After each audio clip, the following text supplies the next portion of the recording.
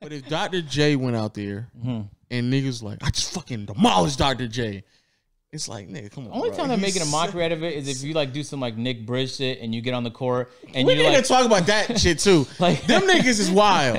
Them niggas just can't play basketball. I saw a video of Nick Briz in a HUD and the guy was furious that they were talking shit and winning, and then he like hit Nick Briz on the head on some tap shit. Like it might have shook him a little. Yeah. Nick Briz instinctually tackled him to the floor.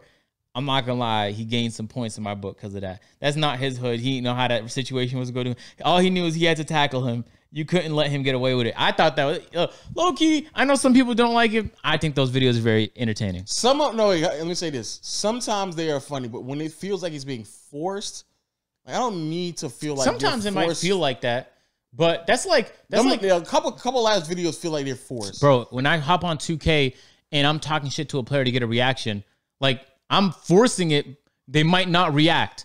Like, who knows if they'll react. But I'm like, hey, bro, you're dog shit. You can't dribble. And you cut that out, right? Yeah, I cut it out. Okay, exactly. Because you know why. Because you would look wild if a fucking 14-year-old on the other end, and you're like, you're fucking dog shit, bro. Pass me the fucking ball, you bitch. You fucking pussy ass nigga. Like, if you were saying all that. Trying to get monetized. And then the 14-year-old kid is like, not saying anything, you're cutting that out because it looks crazy for you to do that. It's also just not entertaining, so that too. That's what I'm saying. And then when they're like trying to bait cash, I'm like, I'm not gonna lie, but when you're baiting somebody in person, it's hilarious. It's low-key hilarious. Because you look at their face and you be like, damn, that shit they did against 2 Hype was like so disrespectful. I was like, yo, oh god, that John, shit, how you feel about that?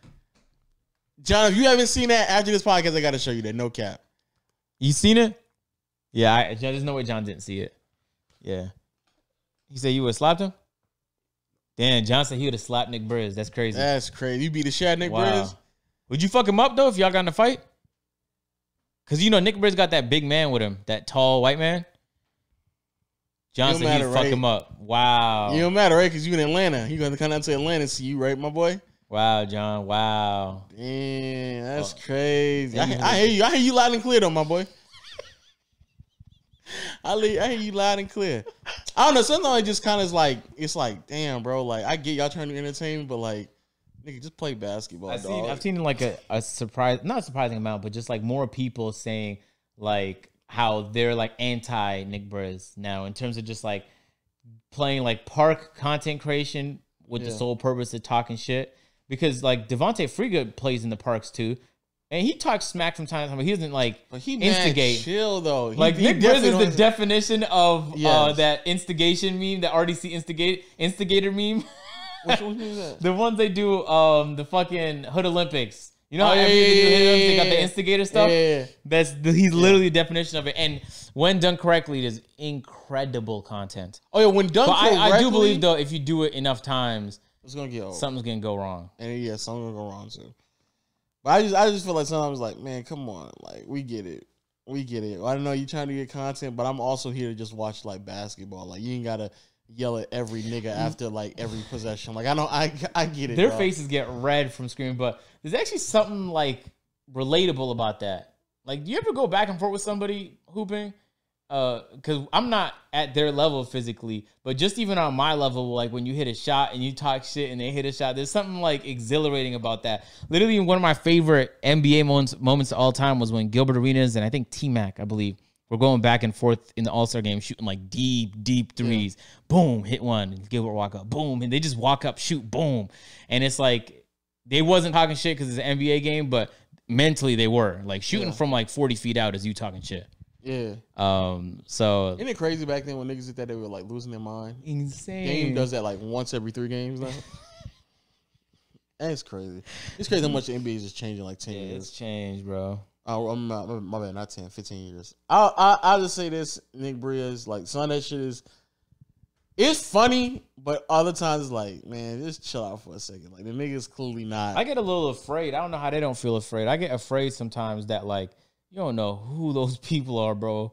Some people, and if you do it enough, people are gonna go there looking for problems, not looking for basketball too. Like, oh, Nick Briz think he gonna try something on us, and then they'll start a fight purposefully. Like before Nick Briz tackled that guy, he said audibly, and Nick Briz caught it on video. He was about to tackle, so he felt like hurt, like hitting somebody. He said something like that. He declared he was gonna start drama before doing it, type shit. So you know, some people just come with that type of energy. It was a video that T Jazz was playing in like a league, like I think some type of rec league he was in, and it was like a huge fight. Yeah, so the dude was like following him around the whole gym and shit like that. But the T Jazz thing's a little different because T Jazz is like flashy, so he'll embarrass you. Yeah. And nobody, like no man with pride likes to get embarrassed the way T Jazz does people. So some people just take it like offensively when you put the ball like through their legs and run around them. Yeah. Low key is like, damn, that's fucked up. But it's also like when it that's what Trevor Reeves play did. defense. That's what Trevor Reeves did to Trey Young. Oh yeah, he did. And then Trevor Reeves won the Joe Budden. He didn't go on the Joe Budden podcast. Maul called him, and Trevor Reeves was like, that nigga he ain't gonna put no ball through my leg now, not in the middle of the game, bro. Just play ball. Don't do all that fancy shit. Don't do that shit with me. But T Jazz is like a special type of like, he's flashy, he's great at he could jump, he could shoot. Like low key, his play style is built for YouTube. Oh yeah, for sure.